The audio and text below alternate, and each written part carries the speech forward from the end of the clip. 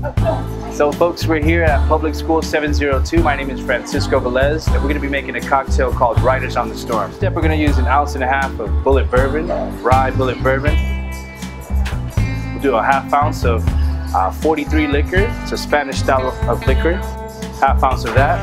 We're going to move on to our stout syrup here. 3/4 ounce.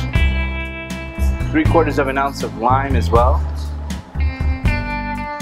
Old-fashioned style bitters. Give that all a nice shake.